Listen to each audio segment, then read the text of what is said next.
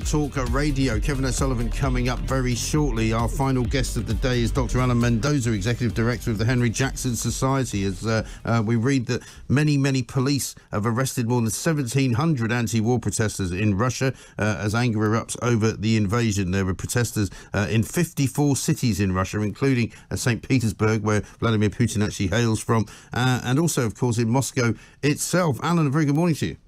Good morning, Mike. I'm not sure what this means. I mean, certainly you'd have to be a pretty brave individual to demonstrate against Vladimir Putin anywhere in Russia, but it's quite an extraordinary development, isn't it?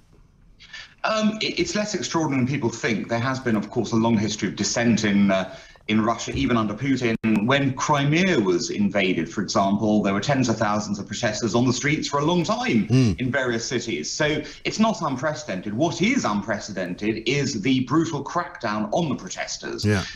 It seems that Putin, in line with his aggression elsewhere, is proving to be far more aggressive with domestic dissent today than he was, 7-8 years ago when he took Crimea. Yes, and as far as the kind of movement of people in Russia who are anti-Putin, if you like, and do they have a figure? Because there was a time when there were various different figures that they could sort of rally around. Doesn't seem to be one particular individual, does it?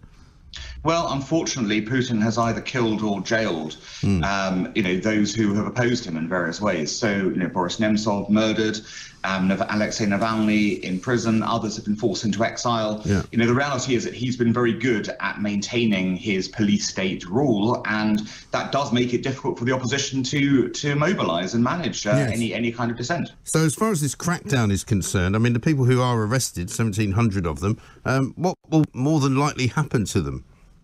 Well, it depends on what Putin decides to have with them. He's not a nation with a rule of law anymore. It's a rule by diktat. So if Putin decides this is treason, they will face treason charges. They can face long periods in jail. He might let some of them off with a rap of the knuckles. I think it's more a case of get them off the streets.